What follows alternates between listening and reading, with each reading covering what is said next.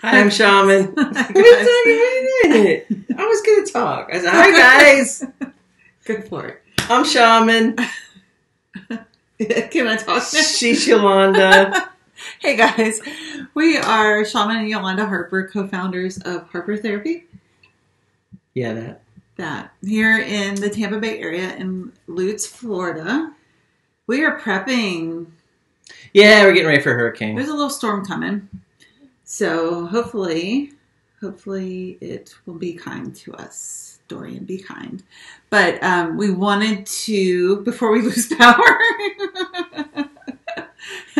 share some tips because this has been coming up quite a bit lately here in the office. We have a cool topic today. Yeah. What happens when your partner is having an affair, not at work, with work? Right. When one, or really even both of them, Yeah. both of the partners are workaholics. Impact of workaholism on your relationship.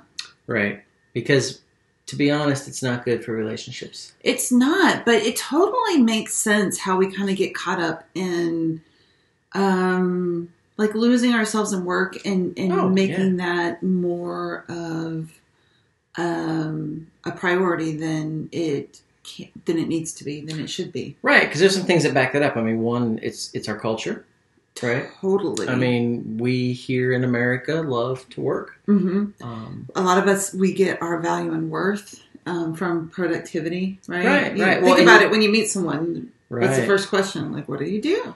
Right, and you get like instant feedback from a lot of that, right? You're doing good, you get rewarded, you get money, you get accolades, so it kind of feeds that whole... It does. Hey, you're awesome. It does. Well, not only that too, but I think also there's an element that we have in our jobs a skill set. We have some kind of training. We have either formal education or certification or whatever it is. You're geared toward it.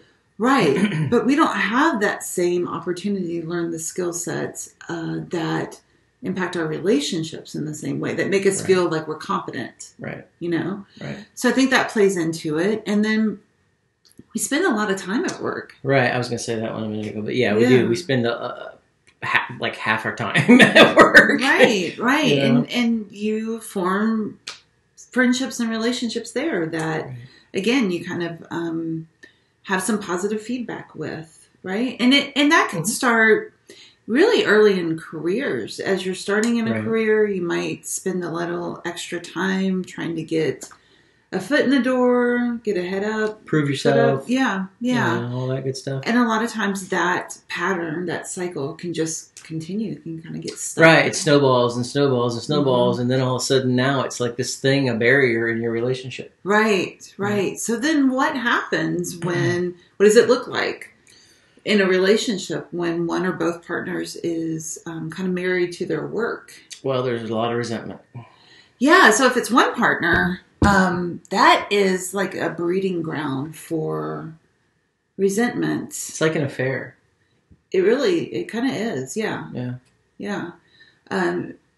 Because it's time, energy, commitment, emotional energy, physical energy. Mm-hmm. So a lot of times if it's one partner who is super over-engaged in their job, the other partner is having to pick up the slack. Right. Having to do all that extra stuff at home and, or, running the kids around, whatever it is, right? Mm-hmm.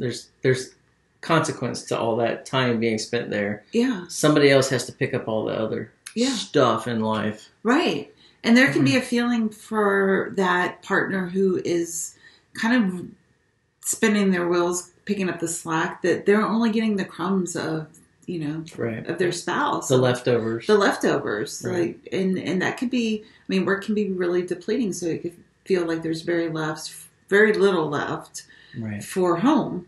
Right. And it's weird because we tend to even put on like a better behavior at work than we do at home in our relationships. Isn't that interesting? Yeah, we tend to because, I think sometimes the feeling is that there are bigger consequences for not managing that behavior at work. Right. So then when it's like two people that are workaholics, you kind of end up with that situation where you're just kind of two ships.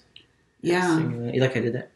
That's That was awesome the way that happened. Yeah. That is, yeah. And then it's like almost like your roommates or your siblings as opposed to partners, romantic partners. Right. Because now all of a sudden both of you are giving your leftovers and your crumbs to. There's totally nothing left. There's really not a relationship. Yeah. Well, I mean, it can. Yeah. I think it takes special people to navigate a relationship like that. Right. And again, that all of that pattern can be if both partners are business owners, entrepreneurs. You really have to be mindful of that because there's that extra kind of drive that happens in those situations. Right. Right. So that leads us to the question of how do you recover? Right. One or both partners. Yeah, that's tough. I mean, you've got to be honest about the impact, right? You can quantify the impact. You can look at it and you could say, this is how it's affecting our lives. Right. This is how it's impacting the relationship and how it's damaging the relationship. And look, I mean, this can be quantifiable. Get out the calendar, create a log, get real about the number of hours that you're working, the number of nights, days, weekends, whatever, travel, business travel, time spent away from home and that relationship. Right. Here's the honest truth. Where we spend our time, where we spend our money is the greatest reflection of what we value. Right. It's what's important to us. That's what's most important. So if your partner is saying, I don't feel like I matter. Right. And you look at your calendar and you're at work more than you're at home. Or if you're at home and you're answering phone calls and emails and, you know, you're disengaged. Nights and weekends and the time you're not working, but you're working. Right. You might be there physically, but you're not there mentally, emotionally. Right.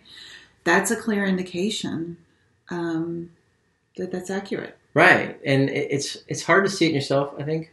But I like the idea of logging it. Yeah. Yeah. You know, and I mean, honestly, where are we putting our time and our money and our effort is our priorities. It is. It is. And a lot of times we kind of fall into like, oh, well, I have to. Otherwise, you know, economic times are uncertain. I might get laid off. But again, that comes down to being really honest about, you know, where the priorities are. And I mean, one of the biggest things you can probably do is put boundaries in place. Yeah, that's a hard one. So here's what I'm going to say about that. Without a doubt, boundaries are such a challenge. We need support oftentimes in identifying what the boundaries are. Right. So like, what is that even? You know, what is a boundary? And then we definitely need some support in putting the boundaries in place and having some accountability to make sure that the new pattern sticks. Right. So if I say like, oh, okay, a boundary is that I'm not going to answer work calls or emails in the evenings and on weekends, right? It takes some support to really put that into practice because we've gotten so used to doing it the other way. Right. No, that's true. I mean, we've really blurred the lines between life balance and work balance. We're always on. Right. We're always connected and people can always reach us. And here's the unfortunate fact of the matter. Our society and especially corporate culture reinforces that, right? So it says like, we own you. We own all of your time, you know. Right. Here's a salary, and for that, you know, you give us all of your time. So it is helpful oftentimes to have some professional support in that. And that's where we at Harper Therapy come into play. That's where we can help support and having that hard conversation to say, hey, this is how this is impacting me, and helping the partner really hear. Right. Because that's like a communication thing. Totally.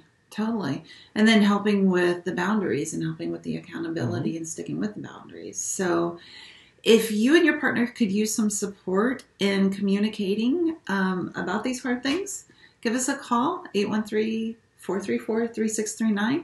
Also keep in mind our upcoming couples communication workshop. Right, September 21st, 10 a.m. to 5 p.m. You can get more information on our website about that, harbortherapy.com/couples workshop. Couples workshop. All right, guys. Stay safe. We'll talk to you soon. All right.